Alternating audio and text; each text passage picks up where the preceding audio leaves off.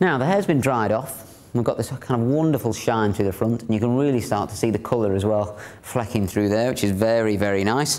What we really need to do now is put some kind of a product on here just to define all this texture that we've created in here with that hairdryer and diffuser. Now there's a few different types of products we could use. We could actually just spray on some kind of setting lotion or blow dry lotion, something kind of wet. Just a mist of it basically will encourage quite a bit of movement there. We'd use some kind of a gel, or we're going to use kind of a cream basically, kind of a defining cream. Now we're just going to put a little bit of this out. That's it there. Just going to rub that in our hands and then literally squeeze it into the hair. The trick is not to drag it through your hair with your fingers, but to just kind of squeeze it in there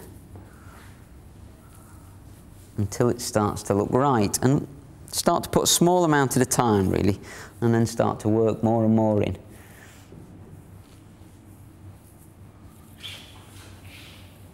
Same around on this side as well. The finishing product is probably the most important bit in a way really, because it is what completes the hairstyle. And what you can do if you put too much on is kind of destroy the hairstyle that you'd spent the last 20 minutes creating or something. So the trick is not to put too much on first of all, and it's obviously to make the right kind of choice, and that's difficult initially because you might want to do some experimenting with various products. But as long as you're not using anything too wet, you should be fine.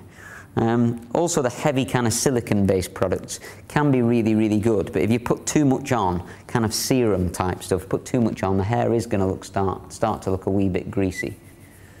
Now the point with this hairstyle is it's supposed to look a little bit heavy, and it's supposed to look a little bit like it's not been done at the hairdressers.